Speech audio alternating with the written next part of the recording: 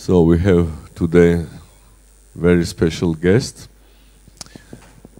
Yaron Brooks, who is chair of the Ayn Rand Institute. I think so. Nastya will be introducing the speaker in detail, more details. But I would really thank the Knowledge Fund and personally Nastya, who made possible that Yaron is today here, and we have right person with the right team at the right time at the right place. So perfect. Thank you, Yaron, for finding time to be today with us. So I would just like to say that I think as a team, all of us at campus, the one thing that we have vowed to do is to not have sad and depressing birthdays for Caja, because that's probably, I mean, it's as sad as it is, but we thought that whom could we invite, you know, could we do that would be in the spirit of Caja and also be an entertaining event that would broaden people's horizon and would also be incredibly interesting. And here we have Yaron Brook, who is the chairman of the Ayn Rand Institute. And if you study at this university, I'm pretty sure you know who Ayn Rand is and what is Atlas Shrugged. So no need to add any extra. I think that the topic of today's lecture is basically a description of Caja's life, because the morality of capitalism is definitely something that, well, Caja had to get used to, and he was a capitalist, and throughout his life, he learned how not to feel sorry for the fact that he has earned a lot of money. And with the money that he had earned, he has created this university, and we're all here today because of that. So a warm welcome to Yaron Brook and his Morality of Capitalism. Short announcement after the lecture, so we will have the presentation of our new promo video. So I did not see it, so nobody has. So it's just creative autonomy of our media studio. But what I want to suggest is that, which was not planned, Nastya also made a new or updated Caja's website, and maybe she can also shortly present it. So it's a surprise for Nastya, but yeah, it's a surprise to you too. Okay, good. Floor is yours. Thank you all. Thank you, Nastasia. Thank you for inviting me. It's a real pleasure to be speaking here on Caja's birthday. So the morality of capitalism, I thought we'd start with kind of a little bit of a discussion about what capitalism is. Because I find that as I travel around the world, and this is country 6 on my current trip, I started in South America, that people don't really have a grasp of what capitalism actually is. They associate capitalism with what we have today, maybe not in Georgia, or maybe not in a particular country they tend to live in, but they kind of look at America or something and they say, yeah, that's capitalism. But it isn't. So let's start with what capitalism is. What is it that I'm going to defend from a moral perspective? So in my view, capitalism is the idea of free markets. Free of what? Free of coercion, free of force, free of government regulations, free of government control, free of government intervention, period. Under capitalism, there is a complete separation of state from economics. Under capitalism, the role of government is limited to the protection of individual rights in the context of economics, if you will, the protection of property rights, where all property is privately owned. So in that sense, in that pure sense of what capitalism is, we've never had capitalism. Capitalism is still an ideal, like one of Ayn Rand's books, Capitalism, Not an Ideal. It's an ideal that is still unknown in the sense that we've never really completely practiced it. By the way, that book, Capitalism, the Unknown Ideal, is coming out in Georgian. I think the first copies are going to be available tomorrow. So, you know, in the coming weeks, you should be able to find Capitalism, Not an Ideal by Ayn Rand available in Georgian at the bookstores. And I highly recommend it. A brilliant, brilliant book. So capitalism is the system of really free markets. And we've never seen it. But what have we seen? We've seen that everywhere in the world where it is tried, where elements of capitalism are tried, where some free markets are tried, where some respect for private property is tried, those places do well to the extent that they practice capitalism.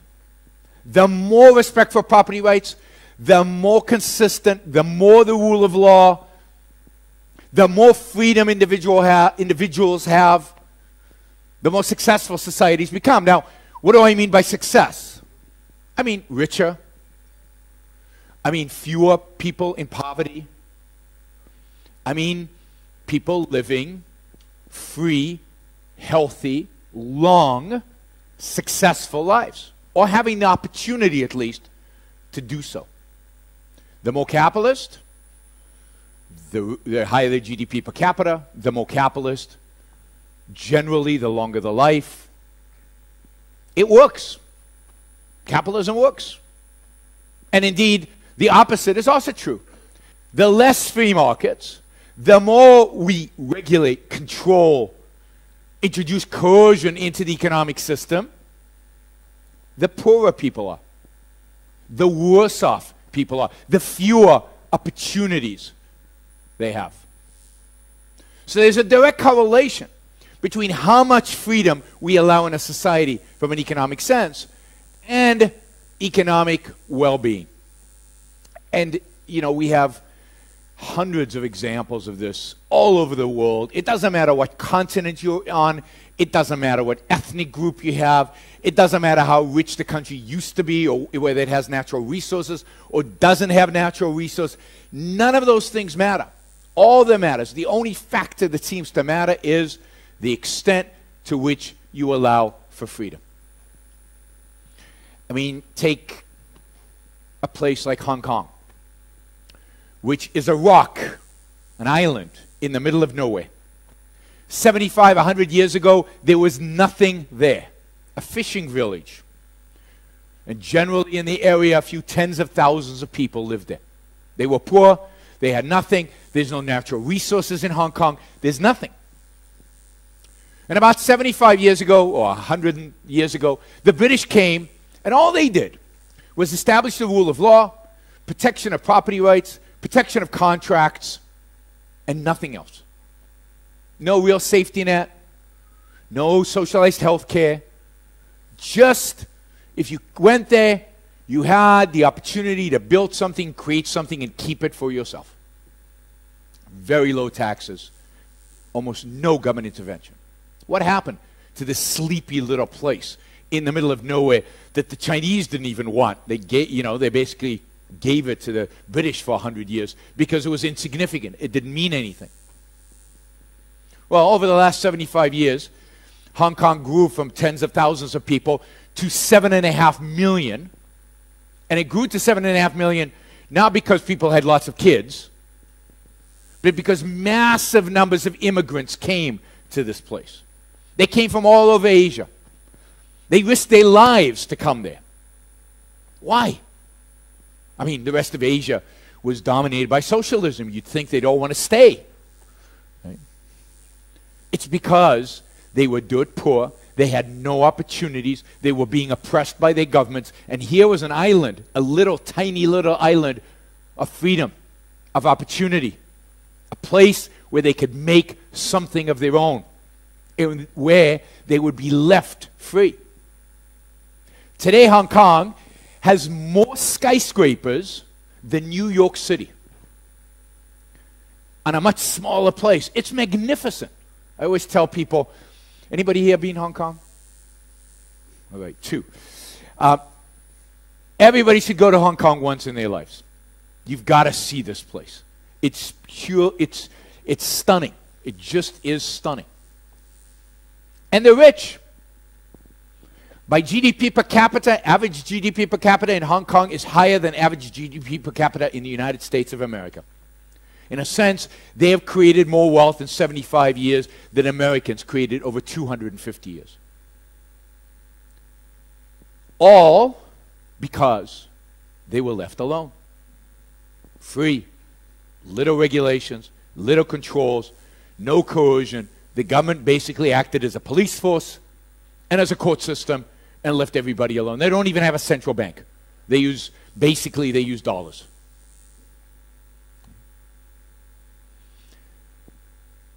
So everywhere you go, you see this, right?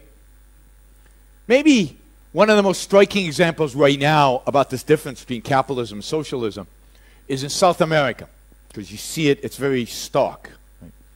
There are 2 countries in South America that are truly amazing, right? One is, it's a country that 30 years ago was the poorest country in all of Latin America, all of South America. Sorry, 30 years ago was the richest country in all of South America. We'll start with the rich one. 30 years ago, richest country in South America. Had fertile land, was exporting food. Has, this country, still has, the largest oil reserves in the world. They have more oil in the ground than Saudi Arabia. It's not the best oil.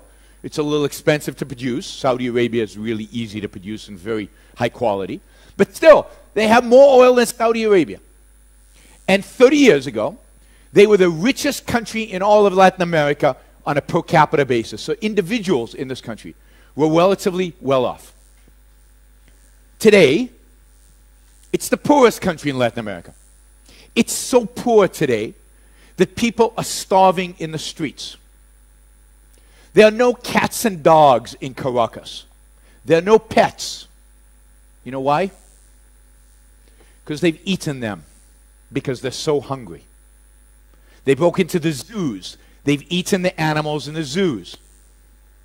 Now they go through the trash. Kids, middle-class kids, don't have food to eat. Millions of them are leaving and going to the neighboring country of Colombia. Now this country is Venezuela. And the reason it went from being the richest country in Latin America to the poorest country in Latin America is because it adopted 30 years ago and slowly gotten worse socialist policies. They started by taking private farms and collectivizing them. Everywhere in the world, from Ukraine to Russia to China to Venezuela, when you collectivize farms, all you do is bring about starvation. Collectivizing farms destroys food production.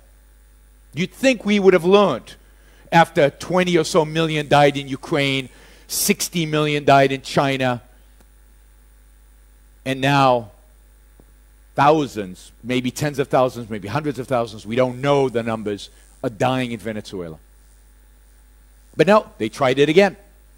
They collectivized or socialized every aspect of the oil industry. Not just the oil producer, but the entire supply chain was nationalized. Guess what happened? They can't produce any oil. They don't have the technology. They don't have the capital. They don't know what to do with it. Most of the profits from the oil are being stolen by bureaucrats and army officers and in Swiss bank accounts.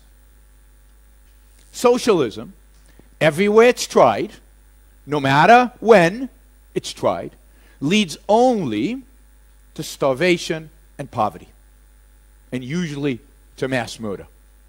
That's the history, and Venezuela is a great example of it. Now, what makes Venezuela striking is that right next door, there's another country, and this country, 30 years ago, was the poorest country in Latin America. And today, it's the richest country in Latin America. So One went like this, and the other one went like that. And what did the one that got rich do? They privatized. They deregulated. They eliminated taxes. They even privatized their social security. Their pension plan is 100% private today.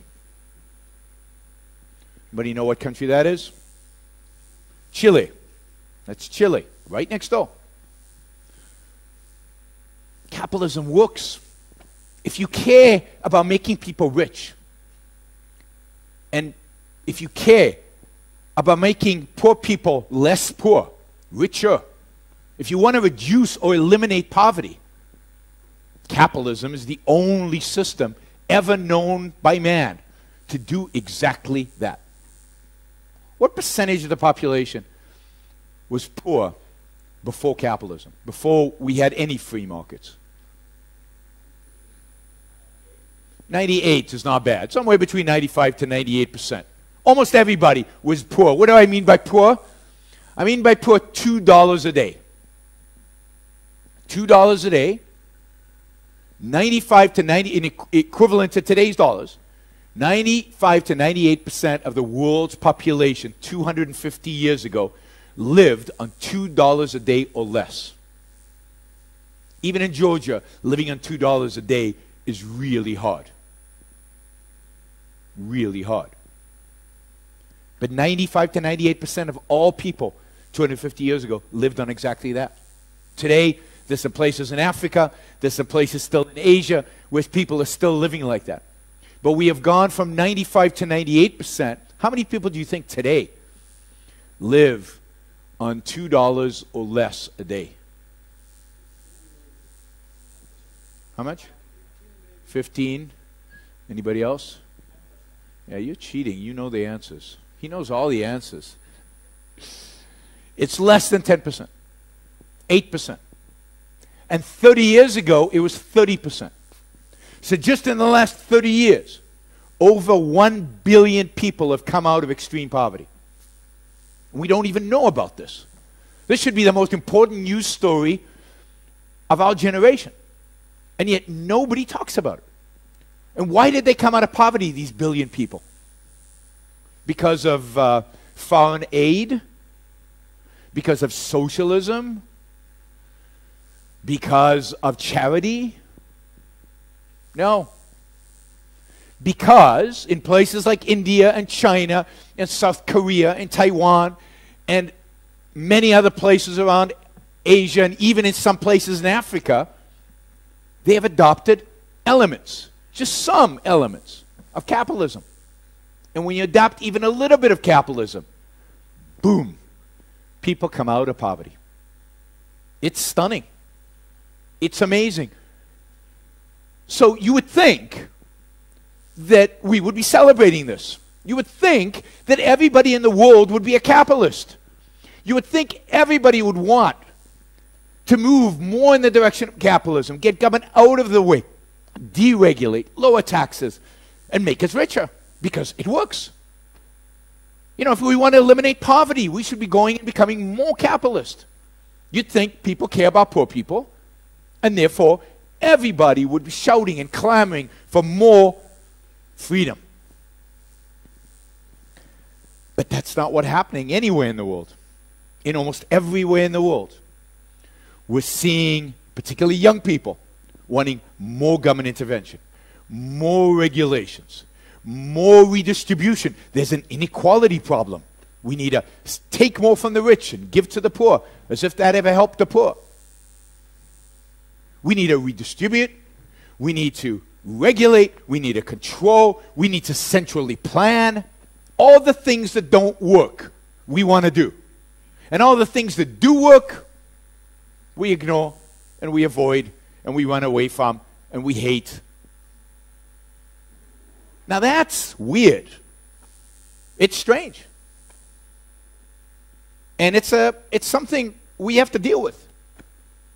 Why do people so hate capitalism, given that it's worked? Why do people resent, doing away with poverty? You'd think everybody would be happy with that. But they don't. They're not. So the question is, what's going on? Because in terms of economics, the capitalist won 50 years ago. In terms of reality, we've won. In terms of history, we've won. But somewhere we're losing, because we're losing the hearts and minds of people. People are not out there in the streets demonstrating for capitalism. They're demonstrating for socialism. They want to be poor, I guess. But nobody wants to be poor, so it can't be that. So what is it? Now, partially it's people don't know history and they don't know economics, so they're just ignorant. But if it was just that, it would be easy to fix, but it seems really hard to fix. So let's think about a little deeper about what capitalism is. What are markets about? Why do people go to the marketplace? What is the purpose of entering the marketplace as a buyer or a seller? Why do we go to the marketplace? Why did Steve Jobs, why did he build one of these? Why did Steve Jobs do this? Yeah, for money, and you laugh. Because it's a little embarrassing to say he did it for money. Right? But he did. You know what the profit margin on these things are? I mean, the first generation had 60% profit margins. If Steve Jobs cared about me, he would have sold it a lot cheaper. But he doesn't care about me and you. He wanted to make money. And we feel a little embarrassed by that fact. Right? You all feel it a little bit. But was it just about money? Did Steve Jobs make this only because he wanted to make money? No. Why else? What else motivated him? Purpose, love. He loved this stuff. He loved the challenge. He loved the technology. He loved the beauty. He wanted to build something in his image. He wanted to do something meaningful, exciting with his life. But at the end of the day, who did Steve Jobs build this for? Himself. This is a self-interested activity of Steve Jobs. I like to tell the story when I went and bought my first iPhone. It was 2008, and the U.S. economy was kind of descending into recession. And I went to buy my first iPhone because I wanted to help stimulate the U.S. economy. Because I'd read Keynes, and Keynes tells us that if we consume a lot, we help create economic activity. And I know that's why you go shopping. You'll go shopping because you care about your fellow man, and you want to make sure there are jobs, and you want the Georgian economy to grow. No, why do you go shopping? Why did I buy my first iPhone? Whose life was I trying to make better? My own. I went shopping because I liked the iPhone, because I thought it would make me more productive. It turns out I was right. I thought it was cool. I thought it was a beautiful thing, and I wanted to own it because I thought it would make my life better. So the marketplace is a place in which we go to do what? To pursue what? Our own interests. We go into the marketplace to pursue our own self-interest. I mean, even Adam Smith in The Wealth of Nations knew this. He wrote in The Wealth of Nations, the baker doesn't bake the bread because he cares about you. He doesn't know you. He doesn't care. He's baking the bread because he's trying to make a living. Hopefully he enjoys making bread. But the main reason is he's trying to feed his family. He's trying to feed himself. People enter the marketplace to pursue their own self-interest. That is a truth everybody knows and understands, even if they don't put it in words. And yet, what have we learned from when we were this big? What did our mothers teach us? What do our priests preach to us? What do our philosophers tell us about self-interest? Is it good or is it bad? It's bad. I mean, I grew up in a good Jewish house, with a good Jewish mother, and she taught me that self-interest was no good. You should always think of other people first. You should put your interest last. Now, no mother means that They don't actually want you to behave that way because they want you to be successful, and to be successful, you can't do that. But they say it because that's what's accepted in our culture as moral. What's accepted in our culture as good and moral is selflessness. Right? Be selfless. Don't be selfish. Be selfless. Don't think of yourself. Sacrifice means giving something up and getting what in return? Nothing, or something less valuable to you. When I bought my iPhone, did I sacrifice? Why not? I gave something up, money, but I got something more valuable in return. If I paid $600 for this iPhone, it's because this iPhone is worth more than $600 to me. So I'm better off. So it wasn't a sacrifice. It was a trade. But no, what's really virtuous, what's good, what's noble, what's moral, is to sacrifice. It's to be selfless. It's to think of others first. It's to take care of everybody else, not yourself. That is self-interested or selfish. And when we talk about somebody who's self-interested and selfish, do we think about Steve Jobs? Who do we think about when we think about somebody selfish or self-interested? The government. I don't think about that for the government. I wish they were selfish and self-interested. They're self-destructive, and they want to destroy everybody else as well. Yeah, rich people who do what, though? What kind of behavior do we associate with self-interest and selfishness? Production? Yeah, greedy, but greedy means what? What kind of behavior? Bad, but what does bad mean? Right? What do? They lie, they steal, they'll cheat. They'll do anything. They'll exploit you to get their way. That in our mind is what self-interest means. Not trading, not building, creating, making stuff, but exploiting people, destroying people to get their way. So we're offered in ethics two alternatives for human behavior. You can be selfless, you can sacrifice, you can live for other people, you can model your life after Mother Teresa. And if you do, you get sainted, and you are considered a moral paragon. Nobody actually wants to live that life, but we consider that true nobility, true goodness. Right? Or you can be a lying, stealing, cheating SOB. And those are the two options. And most of us try to navigate our way between this and live our lives, and then we succeed and we feel guilty because we want Mother Teresa. Because our mothers taught us that that was the moral ideal. Is it about helping other people? Which is interesting, right? Because this morality tells us to be selfless. It's about sacrificing for others. It's about making them better off. But is it? Because when I look at the world, who helps most? Who is the biggest beneficiary of mankind? Who makes mankind better off? Who benefits the poor the most? Businessmen. Take somebody like Bill Gates, right? Greedy businessman.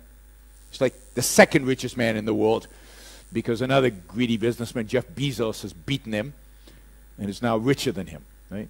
But Bill Gates made, well, the real reason Bill Gates is not the richest man in the world is what? Because he doesn't work anymore. He doesn't work for a living anymore. We'll get to that. Bill Gates made $70 billion for himself. How? How do you become a billionaire?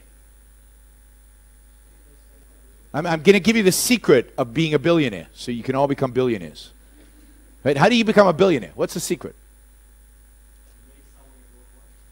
Make something that everyone wants. Absolutely. You make something that everyone wants, and you have to add this other piece. Are willing to pay you for it more than what it costs you to produce. Because if you sell something at a loss, you don't become a billionaire. Right? So you make something, everybody, let's put a number to it.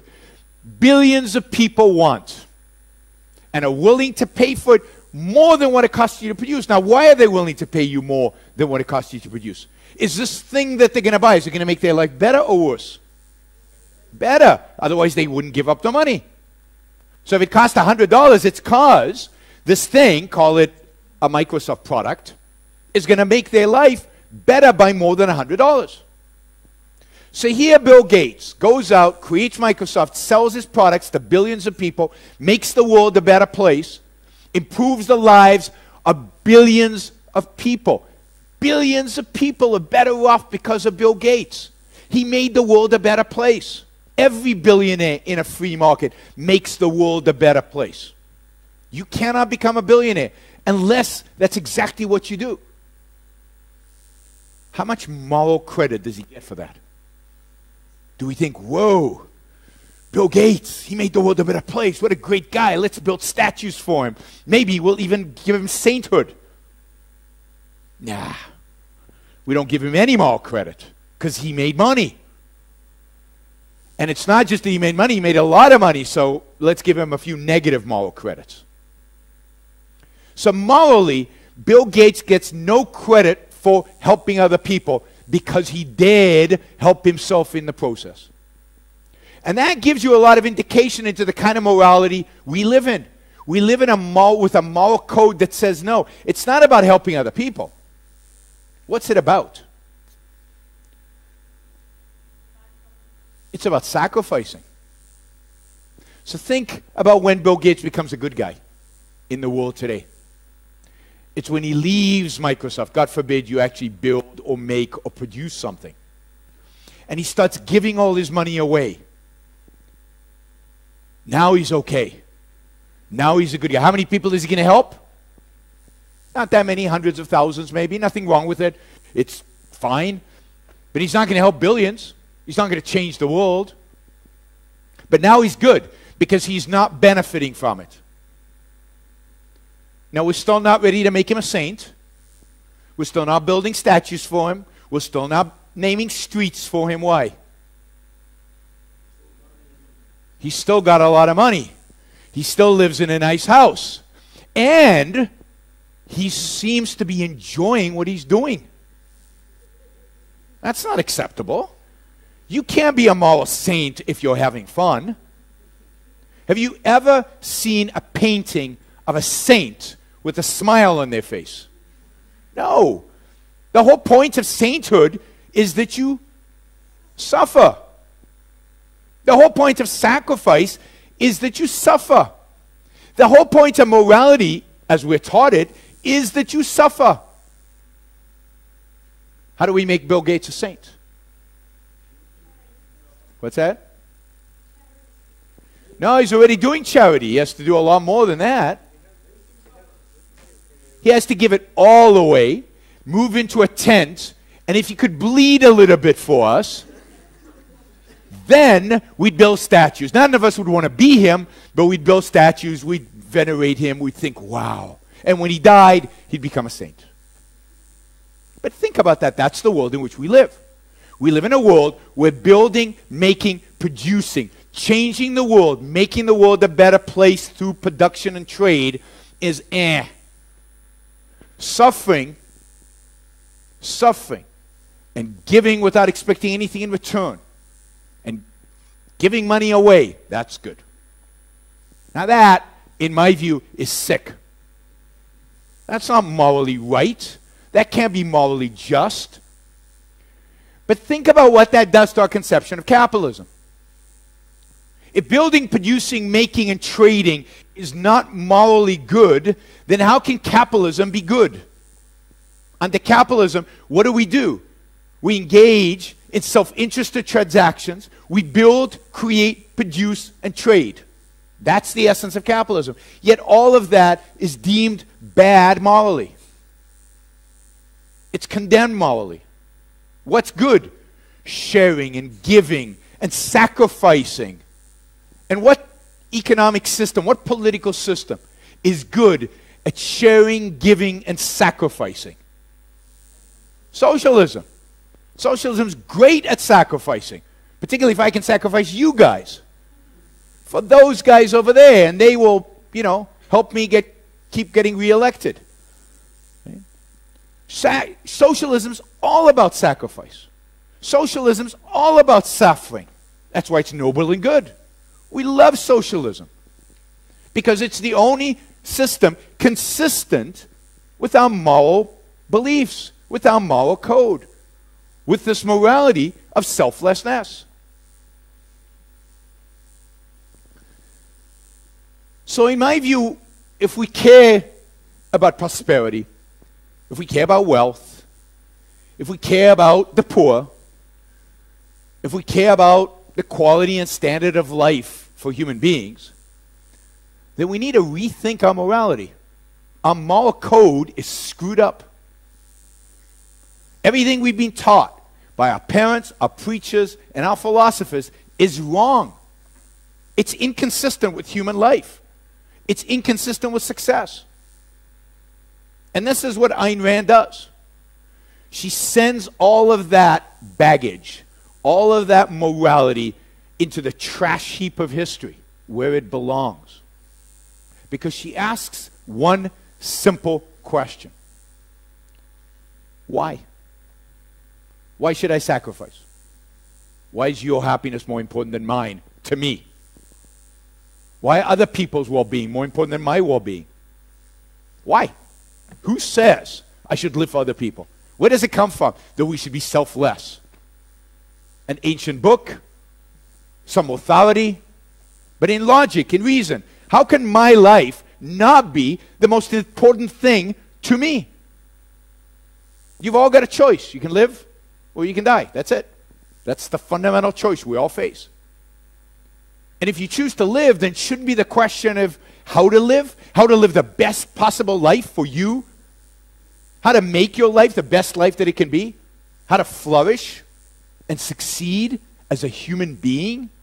Shouldn't that be the primary question that you ask yourself every single day? What should I do today to make my life better, to succeed, to flourish? And what would be the primary thing you would go after if you valued your life more than anything else? What's the thing that makes human life possible? What's the thing that creates all the values that we have that surround us? Everything. The desk, the building, the lights. Thinking, your mind, your reason, your capacity to think. So Rand says, if you really want to be self-interested, it's not about lying, stealing, and cheating. You can ask me in the Q&A. None of those are good for you. All of those are inherently self-destructive. If you care about your own life, the one thing you should value, the one thing you should care about is your mind, is your reasoning capabilities. Every day you should think, what do I need to do today to make my life the best that it can be? No criminal ever did that. No crook, no government official, otherwise they'd quit, does that. And what would you do if you care about your own life? Well, you'd find something challenging and interesting and thrilling to do. You try to produce and create and build and make stuff. That would be your focus in life. And you would want to surround yourself with productive, rational people. And you'd want to treat them how? How would you relate to other people? Not by exploiting them, or not by allowing them to exploit you, but by trading with them through win-win relationships. Ayn Rand's ethics is all about creating win-win relationships with other people. Not lose-win, not win-lose, not lose-lose. Win-win. Now, if you think about it, isn't that what capitalism is? Capitalism is a system where we deal with one another through win-win relationships, where the producers, the creators, the builders use their mind to make the world a better place. We all benefit from it. But they are living, all of us hopefully are living, a life based on our own mind, pursuing our own passion, pursuing our own dreams. I mean, to me, Bill Gates is a moral hero. I would love to build a statue for Bill Gates because he used his life. He made something of it. He used his mind to make the world a better place for me and for you. He's a hero. Put aside everything else that he might think or do in his business life. He is a hero. And I would say any businessman, is a hero. Because by creating wealth, by making money, he has made his little world a better place. He is taking care of himself and his family. He has used his mind to make his life better. So according to Rand's ethics, rational egoism or rational self-interest or rational selfishness, the purpose of your life is your life. It's to flourish, ultimately to achieve happiness. To do that, you use your mind, you think, and you produce. You create the values that you need in order to survive. And you trade with other people in win-win relationships. It's exactly what businessmen do. It's exactly what capitalism is all about. To defend capitalism, to change people's attitude towards capitalism, what we really need is not more economics, although there's no harm in that. There's not even more history, although again, no harm in that. What we really need is a moral revolution. What we need is to replace the morality of sacrifice and selflessness with a morality of trading and self-interest. A morality that venerates the individual, where the individual is what's important, where each one of us live for our own sake. We will not be able to defend capitalism unless we're willing to adopt a new morality, to challenge the morality of old. At the end of the day, if you are striving to make your life better off, the last thing in the world is a little mother government sitting on your shoulder telling you, don't eat that, or don't drink that, or, you know, too much salt, or whatever, right? It's none of their business. It's my life, not theirs. I want to use my mind, my thinking, my time, my resources to decide on what my values should be and how I should pursue them. And as long as I'm doing that rationally, and as long as I'm not hurting other people, why is it anybody else's business? It's nobody's business.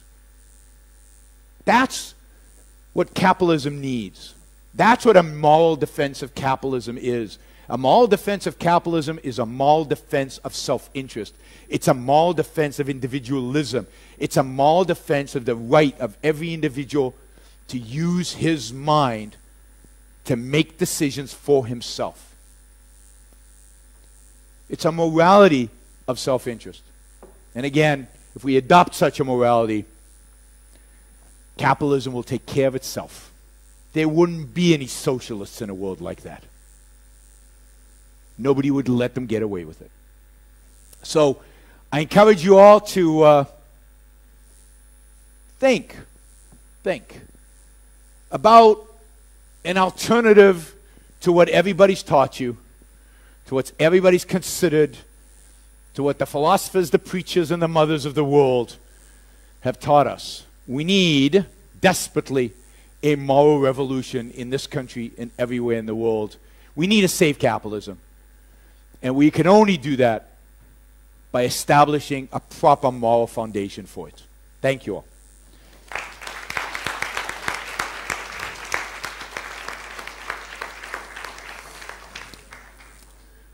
All right, questions?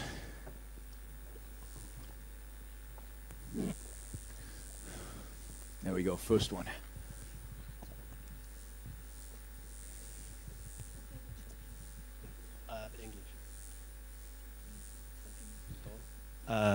Yes. Yeah, sorry. What do you think about New Zealand? Yeah, what do you? I'm kind of familiar with objectivism, so I understand the whole hierarchy of. I mean, I know they're one of the freest countries politically now, but I'm kind of interested in your. So, what accent do you have? South African. South African. Yeah. Okay, I can tell you what I think about South Africa. I don't want to hear about that. You don't want to hear about that. I love New Zealand. I mean, I've been to New Zealand. New Zealand has to be one of those beautiful places on the planet. You know, I did a 5-day driving trip through the South Island of New Zealand, and it's beautiful. They also have one of the freest economies in the world. I think the number 3 right now. So, yeah, New Zealand has a lot going for it. It's far from perfect. And, you know, again, I don't think there's any place in the world that's anywhere near perfection in terms of real freedom. New Zealand is as good as it gets in the world in which we live today. It's far from what good should and could look like. Do you have any comments about the longevity of that good, considering their morality? Do you have any? Yeah, no, I don't think it'll survive. So goodness doesn't survive for very long in this world because it always comes under attack from the morality. So what happens typically is a country does well. Typically it did well in the 19th century, early 20th century. Then people get pretty rich, so then they say, oh, well, we should really redistribute all the wealth because that's what feels good, right? We feel guilty. There's inequality, right? The poor got richer, but the rich got richer faster. Or some of the poor got richer faster than the poor, so there's a gap. So now we have to redistribute wealth, so they adopt socialism. They go bankrupt, and then they say, okay, we should deregulate the economy and bring back capitalism a little bit, and they do that, and they get richer again, and then they feel guilty again, and they redistribute wealth, and they go towards socialism, and then, so you get this pendulum, right?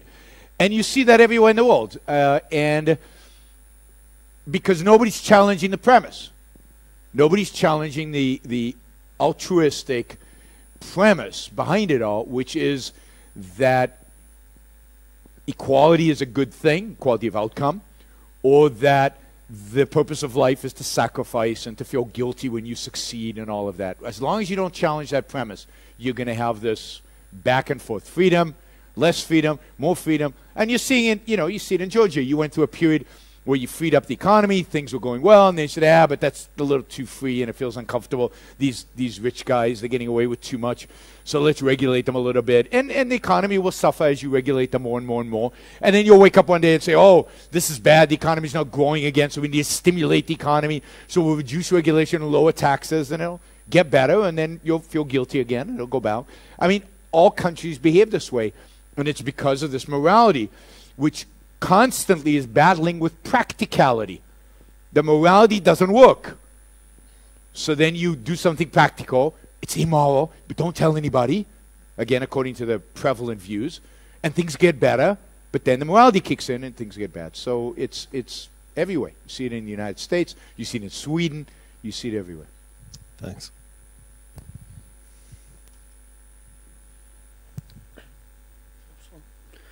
So my question is about that Western society and our society generally is based on Christian religion, right?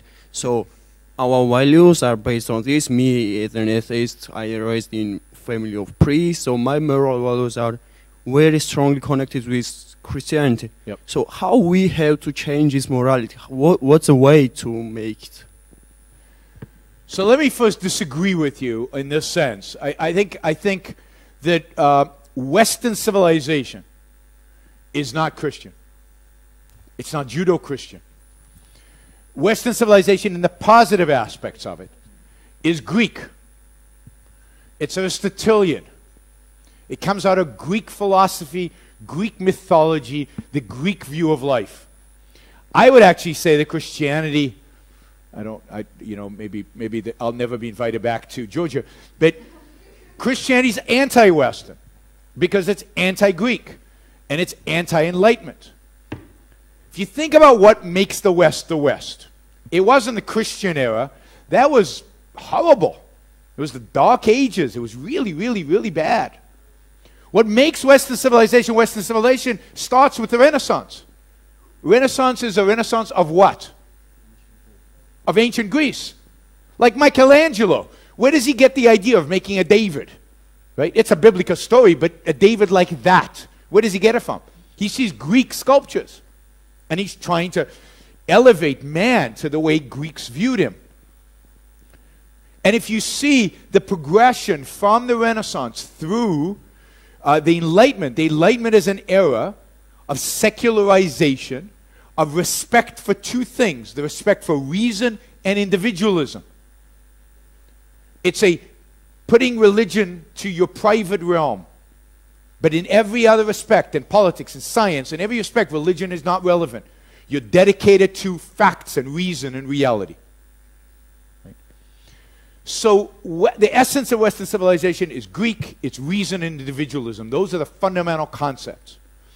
And the West succeeds to the extent that it rejects religion and elevates reason and individualism. So I would argue that the problem has been in the West that during the Enlightenment, when we put Christianity aside, the one element of Christianity that we embraced and did not give up is morality. We adopted the Christian moral code. And I think that's what drives us towards socialism constantly. I mean, the meek shall inherit the earth. That's not capitalism. In capitalism, the meek don't inherit the earth. The entrepreneurs inherit the earth.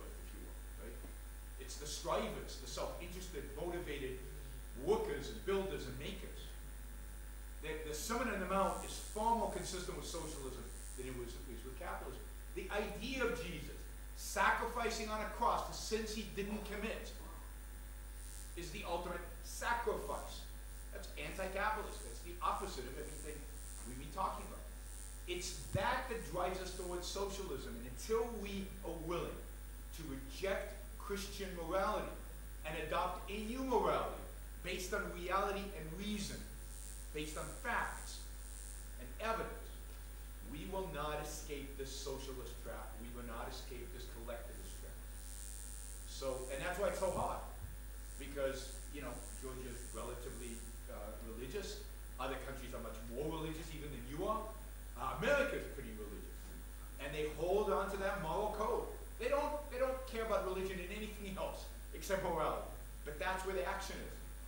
That's where they have to give up. They have to give up Christian morality in order to really have capitalism. And that makes it really, really, really, really hard. So that's the only way to do this. So.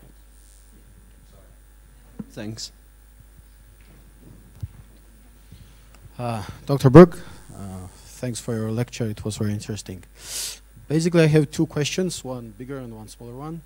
So the first question is, we see the rise of the crony capitalism, particularly in Georgia. I think this year we will start the governmental pension fund, which will be basically divided with three entities like government, big companies, and banks. So my question is, how can you describe us? The crony capitalism is more like an ugly capitalism or more collectivism or form of collectivism? This is the first question. And the second question, this is the harder one. And the simple one is, any chance of seeing in near future your debates with Ben Shapiro or anything like this? That's the easy one. So I don't know if you know who Ben Shapiro is. Some of you do, probably. Are we going to have a debate between me and Ben Shapiro?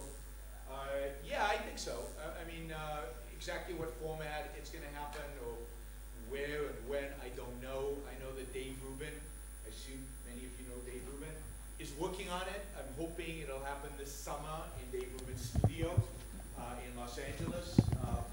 You know, Yes. oh, is this stuff working? Because he's a big fan of this so Judeo-Christian Yes, morality, and that will be very interesting to see. Make a good debate. So Ben, if you're listening, yeah, I mean, he's said that he's interested in debating. So I think it's going to happen, and I think it'll be a lot of fun because he's smart, and it'll be interesting to see what he says when I say what I say. I don't think he has an answer, but that's the reality. But he's smart, so I think that's going to happen. Again, I don't know when, and I don't know if let's assume he doesn't chicken out. I certainly will not. That I will guarantee you. In terms of cronyism, so first, there's no such thing as crony capitalism. Never use it. Never talk about crony capitalism. Cronyism is a feature of statism. It's crony statism, but all statism is crony. There is no non-crony statism. And why is that?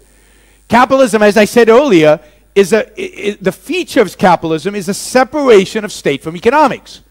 If you separate state from economics, there can't be any cronyism. Because The state has no control over business, and business has no interest in the state, because the only interest this business has in the state is what? Is the fact that the state has control over the business. I'll give you a great example.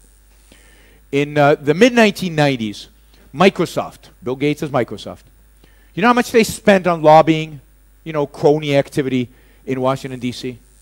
How much money did Microsoft spend? Zero. Yeah, exactly $0. Nothing. No cronyism. No lawyers, no presence in Washington, D.C., nothing, nada. They left Washington alone. And the politicians got really pissed off, because in those days, Microsoft was the biggest company in the world based on market cap. Largest company in the world, and they were not lobbying. Or put it another way, they weren't bribing any politicians. Right? They were really rich, and they weren't handing out anything. So Microsoft was invited to Congress. Did you see Zuckerberg in front of Congress? Yes. So this is the mid-90s. It was Microsoft in front of Congress. And the Microsoft executive sat there, and the congressman said, you have got to start lobbying. Indeed, this Republican, actually a Republican who was in the hearings with Zuckerberg, he's that old, from Utah, right, a senator from Utah, he stood up, he's a Republican, he stood up and he yelled at them, you guys have to start lobbying. You need to have a presence in Washington, D.C. You need to build a building in Washington, D.C. You need to have a presence here. In other words, he said, you've got to start bribing me. He didn't say it that way, right? You don't do that in America. And Microsoft said, we're not interested. You leave us alone, we will leave you alone. We're not interested in lobbying. We're doing fine. We're the biggest company in the world. What do we need you for? All right, they went home to Seattle. 6 months later, knock on the door. We're from the Justice Department, and we're here to sue you for antitrust violations. Now, what was the crime that Microsoft committed that violated antitrust regulations? They were doing what? What were they doing? Anybody old enough to remember? They were giving away Internet Explorer for free. For free. How dare they?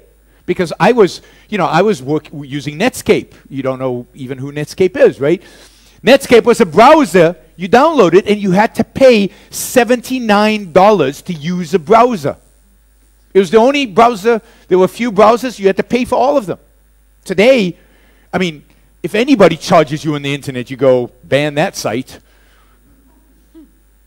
But before, you paid for everything on the internet. So I used to pay $79 for my browser. Microsoft said, we're going to give it to you for free. So Netscape went to the government and said, this isn't fair. Unfair trade practices to give away something for free. It's called dumping, right? And that's why they were sued. But really the reason they were sued was what? They weren't lobbying. Guess how much Microsoft spends today? They spent 20 years under government supervision. That was the agreement. They had a government bureaucrat at Microsoft supervising every decision they made for 20 years. A few years ago, finally, the guy left, right? They left. So how much do you think they lobby today? They spent tens of millions of dollars. Tens of millions of dollars. They built this wonderful, beautiful building in the middle of Washington, D.C., about equal distance from the White House and from Congress. And everybody can see it's the Microsoft building. We are here. And now they leave them alone. Google, from day one, has been spreading the money around because they saw what happened to Microsoft, and they know this is how you stay clean. Facebook hasn't bribed the right people. I mean, they don't call it bribes in America. They call it lobbying, and they call it all kinds of things, but it's the same thing. And all of this because the government has control. It starts with politicians. It starts with statism, regulations, and controls. So if you want to get rid of cronyism, you have to get rid of government regulations, government controls. The smaller government is, the less cronyism there is. So cronyism is a feature of the big state. Cronyism is a feature of statism. It's not a feature of capitalism. Capitalism is the elimination of cronyism.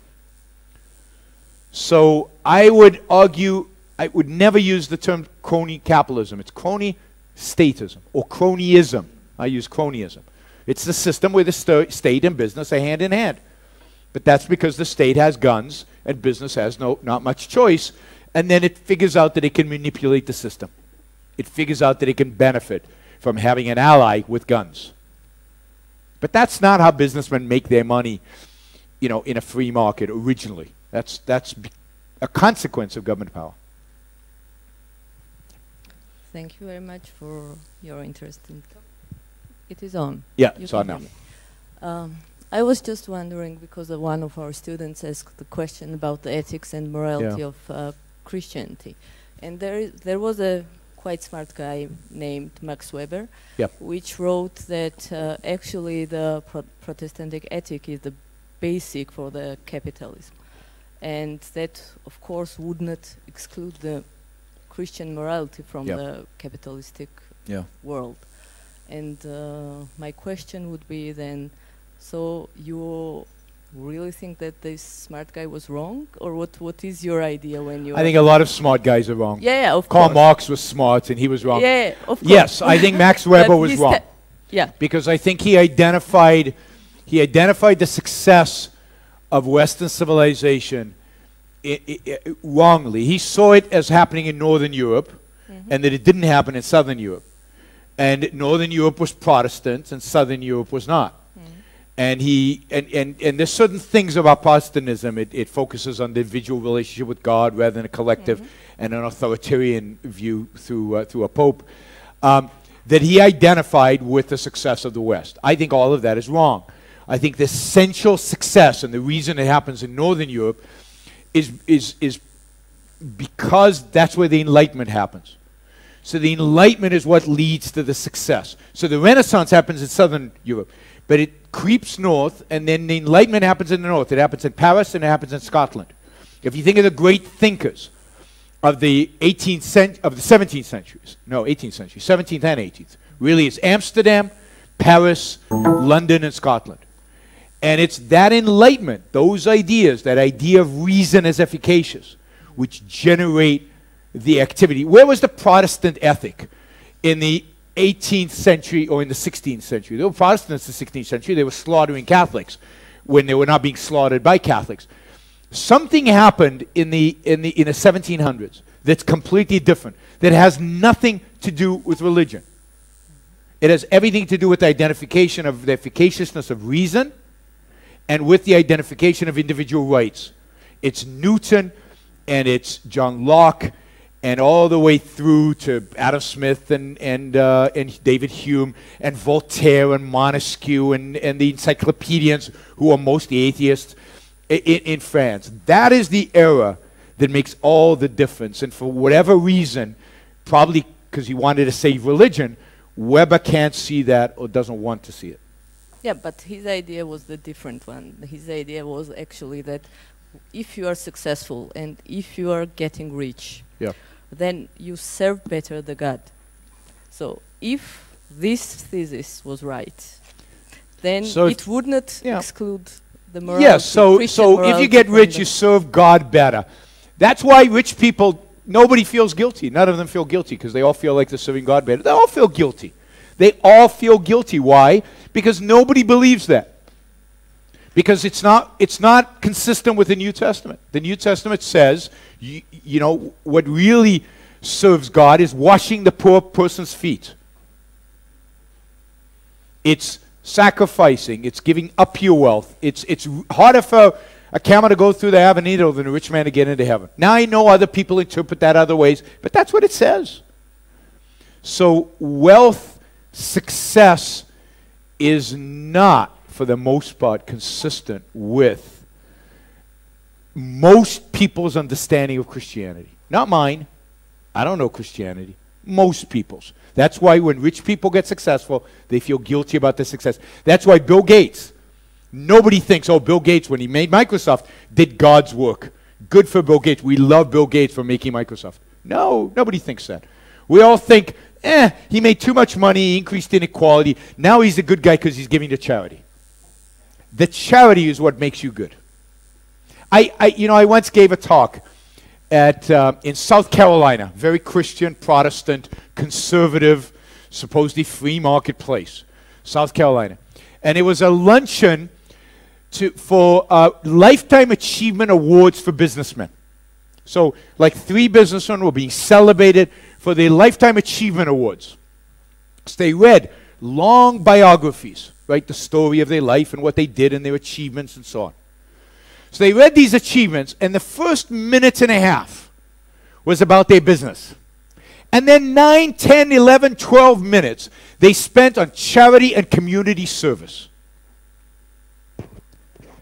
And they handed out their awards, and then I spoke. And I got up and I said, you should be ashamed of yourself. Your charity and community service is not what makes you deserving a Lifetime Achievement Award. Your charity and community service is not that important. Your charity and community service didn't change the world. What changed the world is your business.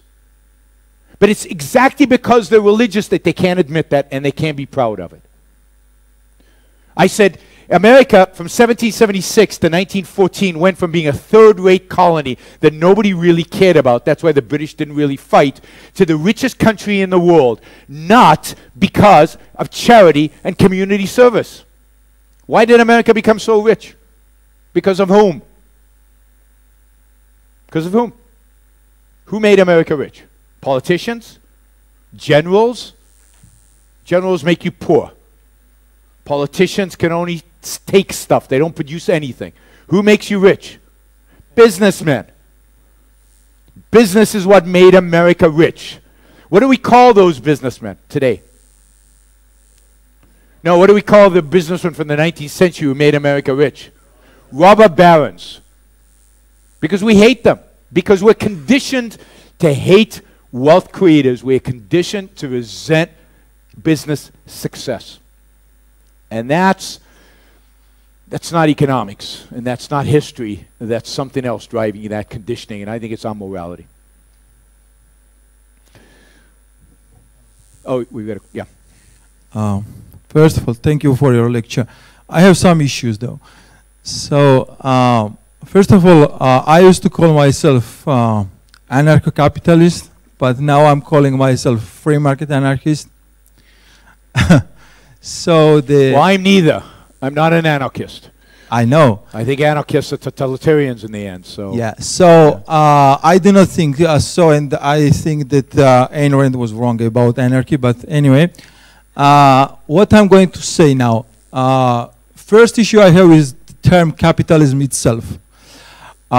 So there is one economist, Steve Horwitz, maybe you know him, yep. who said that the term itself was created by socialists and implies that capitalistic system, the capitalism in general, helps capitalists, which is completely wrong because capitalistic system is not helping capitalists or businessmen or producers. It's helping consumers. So there is the consumer who is benefiting the most from this system, which is free market in general. And so from that regard, this term is wrong. And there is another guy who is Roderick Long, who said such a thing. It's short, so I'm going to read. I think the word capitalism, if used in the meaning most people give it, is a package deal term. By capitalism, most people mean neither the free market's simpliciter nor the prevailing neo-mercantilistic system simpliciter. Rather, what most people mean by capitalism is the free market system that currently prevails in the Western world. In short, the term capitalism, as generally used, conceals an assumption that the prevailing system is a free market. And since the prevailing system is in fact one of the government favoritism toward business, the ordinary use of the term carries with it the assumption that the free market is government favoritism toward business. It's cronyism. So can I right, I get the question. But most people, when they say capitalism, they mean exactly crony capitalism or cronyism. So or can I answer the question? Just a few more things and I'm done. So what I wanted to say about Bill Gates now, yes, consumers in general may also benefit from free market, but they do not like very much competition. John D. Rockefeller even said competition is a sin. So what I want to what I want to say is that even Bill Gates benefited from copyright system, which we libertarians do not consider as a rightful private property system. Okay. So, and that monopoly was implemented by the government. Yeah, because of intellectual property rights. So you libertarians are wrong. And Stephen Horowitz and Long are wrong. Most people don't know the definition of anything. If you ask most people about almost any concept, they will get the definition wrong. This is why educators have to educate about what words actually mean and what they should mean. Bill Gates did not make money off of corporatism. He made money off of a free market, and a free market cannot exist unless we protect property rights. And intellectual property rights are the most important of all property rights and must be protected. Rockefeller indeed said competition is a bad thing. Absolutely. Every businessman who is worth his soul is trying to establish a monopoly. That's great. By the help of government. No, without the help of government. Rockefeller did not use help of government in order to establish his so-called monopoly. But the fact is that the market won't let them establish a monopoly, in spite of the fact that they try. But yes, Apple has a monopoly. What's Apple's monopoly? What's Apple's monopoly?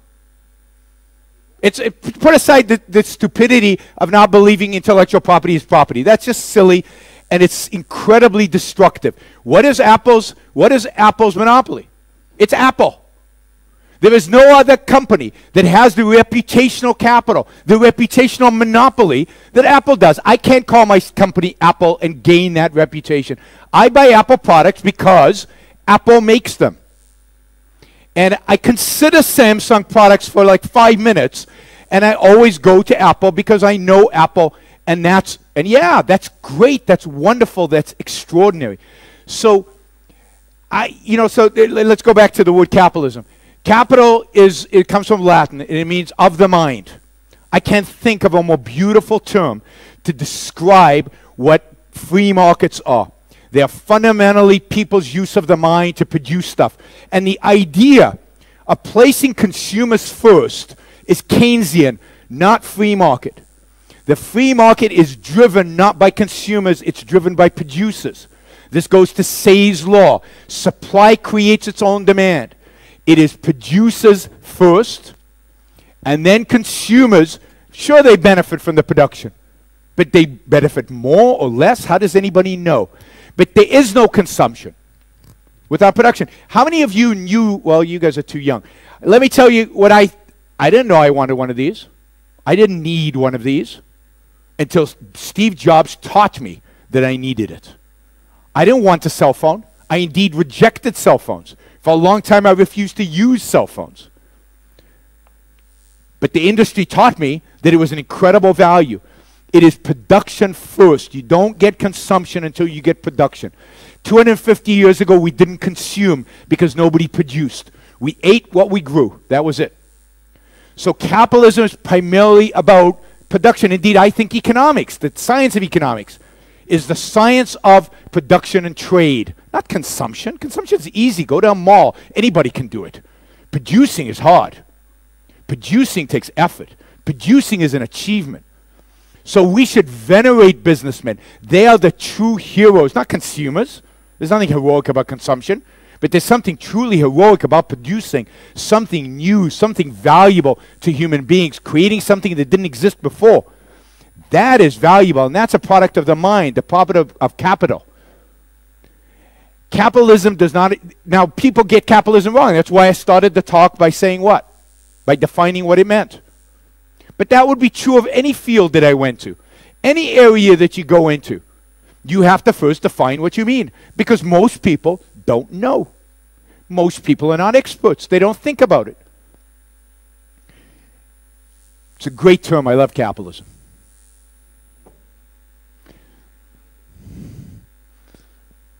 Questions? Yeah.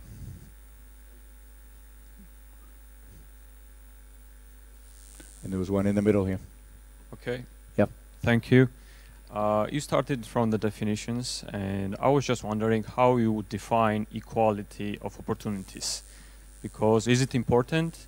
I mean, I guess socialists would define as equality of outcome.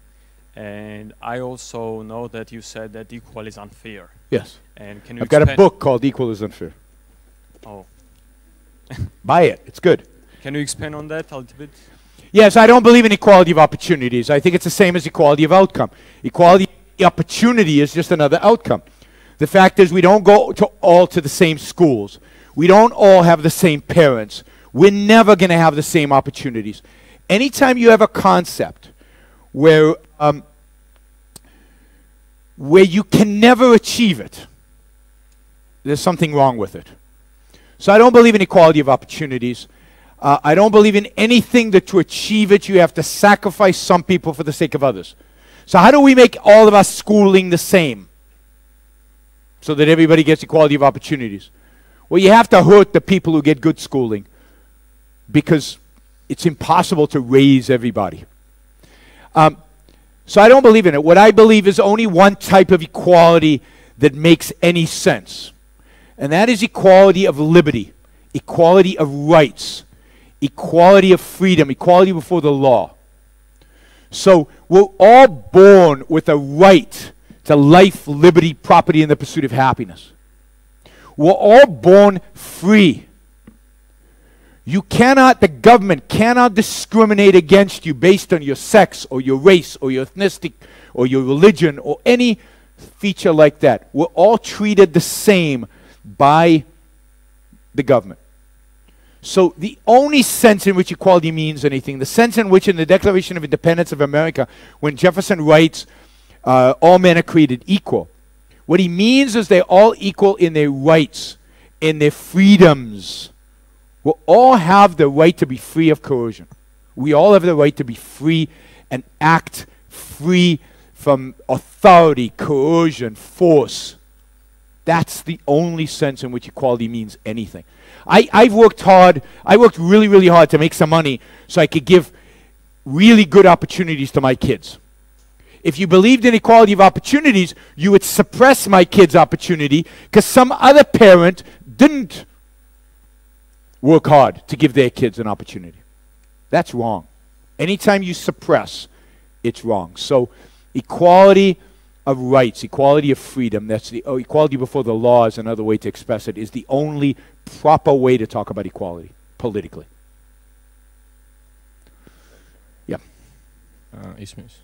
Okay, first of all, thank you for your lecture. And second of all, I wanted your opinion about the golden age of America when the country was run by... golden age of? America, when the country was run by Rockefeller, J.P. Morgan, and Andrew Carnegie. Yeah. I want... my view is it was a wonderful, beautiful era. I don't think the country was run by them. I mean, business, they dominated the business world. But, that is an era in which, in spite of the fact that they had a huge market share, prices went down every single year. Quality went up every single year. Productivity, labor productivity went through the roof. Wages went up. Standard of livings went up. Everything we take for granted in the world today was created by people during that era who created the industry, the infrastructure. All the material wealth that we have today is based on things that these people did. They were not robber barons. They were the great benefactors of mankind. They're the same as the Bill Gateses of today in a sense of they made the world a better place to live in dramatic fashion. There's a wonderful little book called The Myth of the Robber Barons by Folsom, who is a famous economist. And I recommend it highly. And, most historians teach that they were bad guys who exploited the system and used government to get ahead. It's just not true. I strongly recommend reading The Myth of the Robber Barons. Yeah, way in the back. Do you have a mic?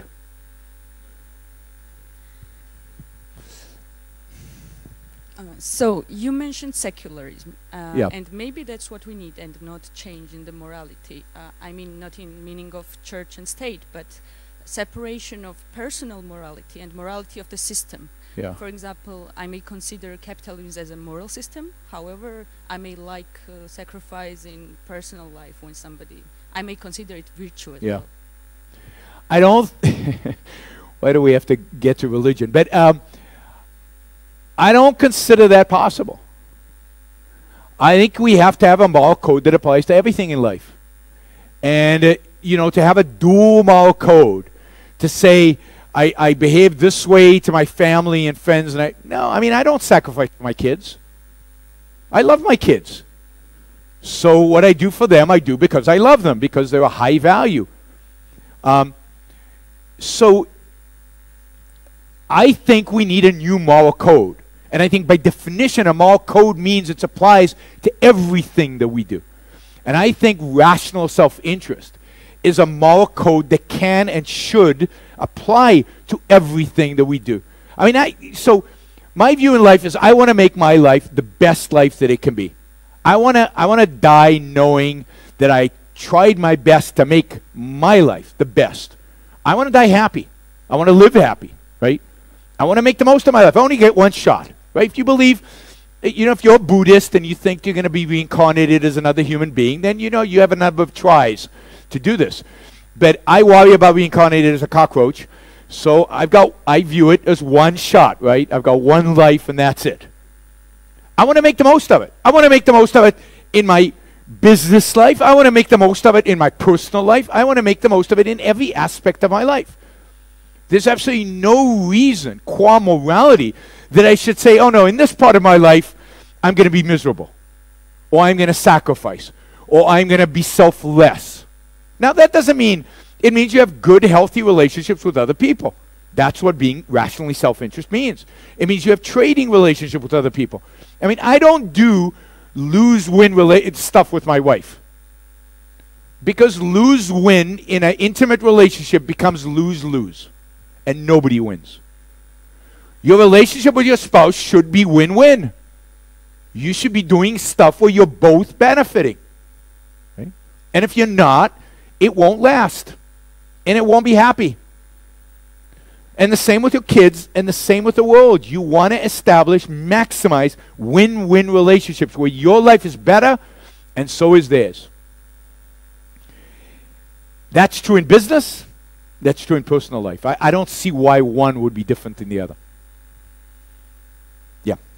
What would you say about Scandinavian countries where the taxes are really high, but they are still developing? Why is? So what do I think about Scandinavian countries? We get this every time, right? No, it's a good question. What's the difference, you think, between Scandinavia and other countries?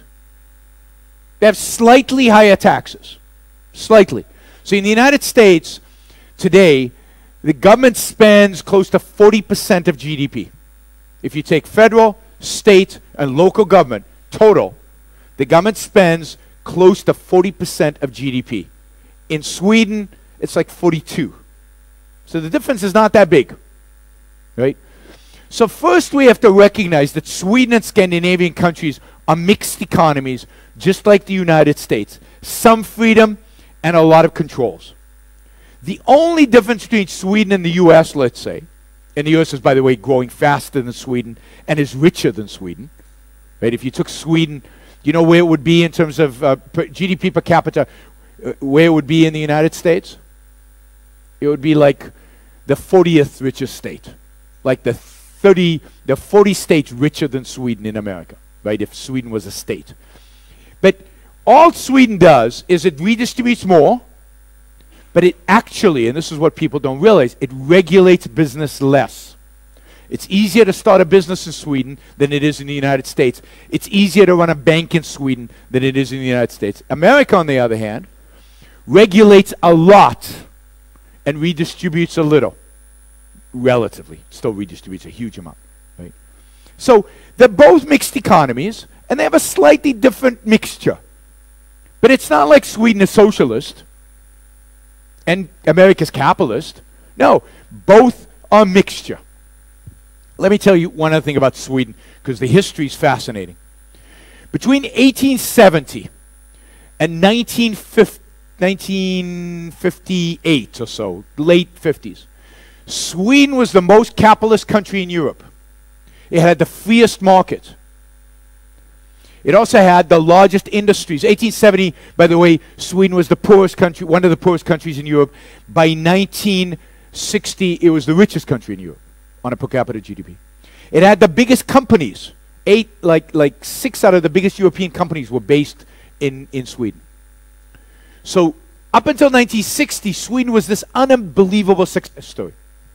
And then they felt guilty, and they adopted socialism, and they said, you know, this isn't good, there's too much inequality, all the stuff you hear today. And they started redistributing wealth. So they accumulated a huge amount of wealth, and they redistributed it.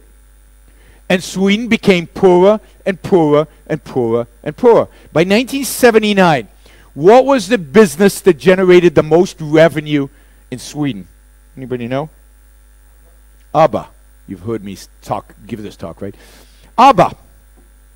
I don't know if you know who ABBA is, right? The singing group. That was the biggest, and the second biggest revenue generated in Sweden in 1979 was Yaron Brook, the tennis player. That's how successful Swedish economy was back then. It was a disaster. In 1994, Sweden was bankrupt. You can look this up. They were like Greece is today. They couldn't pay their debts. And they started reforming their economy. By doing what? Cutting government spending, reducing handouts, and reducing dramatically regulation. And they became more capitalist. And they're still doing that. If you go today to Sweden, you're seeing reduced regulations, reduced taxes, reduced redistribution. They've done things like school vouchers, which in America you can't do. They have moved more towards capitalism than America has in the last 30 years. And therefore, they're doing pretty well. Norway is cheating because they have oil, and they lucked out by managing it well, right? The government's managed it fairly well. But Denmark and Sweden and Finland are basically semi-capitalist countries, just like everywhere else. You know, and that's why they're so successful. It's not because of socialism. It's in spite of redistribution. They've managed to stay wealthy because they don't regulate as much. We are almost out of time, so let's just have one more question and then we... All right. Last question. Who wants to do that? Oh, you've already asked. Yes. My question, so you mentioned that government cannot discriminate against people, so yeah, race or color, etc., which I totally agree. What do you think? Can people in their personal life discriminate against each other? Well, we do all the time, right? I mean, but do we have the right to do this? Or I discriminate against employees who don't do a good job, right? I mean, the whole point of life is to discriminate. Now the question is, should we be allowed by the state to discriminate based on race, gender, ethnic, and all of that? Should you be allowed to have a store, your private property, it's yours, and put a sign on the store, no Jews allowed? And my answer is yes. You should be, it's not an issue of allowed. You're not violating anybody's rights. The state has no business in what you do in your shop. As long as you're not committing fraud, the government needs to stay out of it. Now, would I go to a store, now I'm Jewish, so they wouldn't let me in, but if they had a no blacks allowed, would I go to a store like that? Never. I would boycott them. I would demonstrate outside. I would encourage everybody not to go there. If I thought somebody was a racist, I would discriminate against that person. I would actually have a sign outside my store, no racists allowed, right? So I think racism is horrible, offensive, stupid, irrational, and ultimately money-losing, right? But it's only money-losing if we, manifest that. If we, boycott it. It's our responsibility to do that, I think, when we see irrationality and stupidity at that level. But the state, government, has no business dictating to us what is moral and what is not, what is discriminatory and what is not. I mean, I discriminate who comes to my house. That's what private property means. You get to discriminate. You get to decide who comes into your store and who doesn't come into the store. And people get to decide whether they want to use you as their merchant or not. Okay. That's a pretty depressing last question. Anybody want to ask an uplifting question? Here, we've got an uplifting question here, and this will be the last one, I promise. Short and uplifting. With the microphone, because we're filming.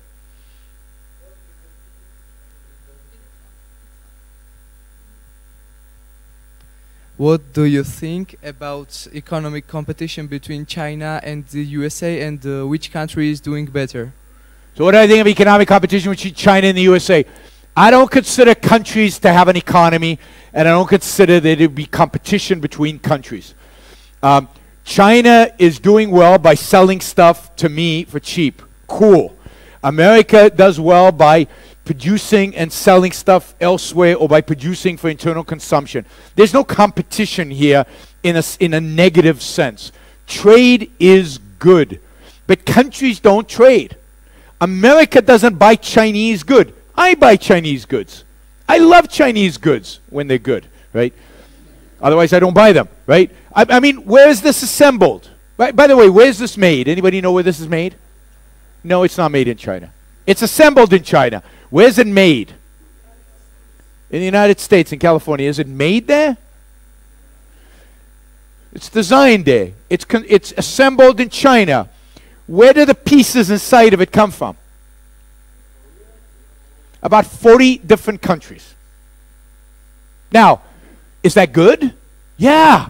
Because the entire supply chain is made up of win-win transactions, where everybody, from the worker who's assembling it, to the people who make the chips, to everybody across the entire assembly line, to the designers in Cupertino in California, every single person is better off for having done it. Millions of people make this. And it's a beautiful thing. I don't consider them competing. I mean, the essence of capitalism is not competition. The essence of capitalism is cooperation. The essence of capitalism is working together. By the way, one of the companies that makes stuff inside this is Samsung, the biggest competitor of Apple for these. And yet, it makes the stuff inside. So no, this is a beautiful product of cooperation that happens to be assembled in China, that I happen to buy from China. Who cares, right? But it's me buying from some Chinese company. It's Apple buying from Foxconn. It's not America buying from China. The whole idea of international trade is bogus. Countries don't trade. Individuals trade. Corporations trade. Corporations are just individuals. People trade. And why I care if my stuff is made in Arkansas or in California or in China or in South Korea or in Georgia. I don't care as long as it's good and the price is good. That's what self-interest means. So, you know, China, I hope China becomes super duper rich, because that'll mean that it becomes free, and it means it's producing beautiful things, and it means all our lives are better. It's just like a businessman. So I hope people in China become incredibly rich. I hope America becomes even richer. But it's not a zero-sum world. China getting rich does not mean America gets poor. China gets rich means America's getting rich. It's one of the things. Donald Trump never studied economics, and the people around him, I think, skip class because they don't know economics. None of them. I mean, I've never seen a group of more ignorant people than the people surround Donald Trump when it comes to economics. They are stupid in economics. Trade is win-win. China's not doing anything at the expense of the United States except when it steals intellectual property. And then you deal with that stealing. You deal with that by boycotting those goods that are stolen property. You don't import stolen property. But other than that, trade is a win-win and we all benefit. Oh, Thank now you. I've really got them going. Thank you very much. Thank you. If you have any question, if you have any question, you can always just ask Yaron. Yeah, I'll be here. The lecture.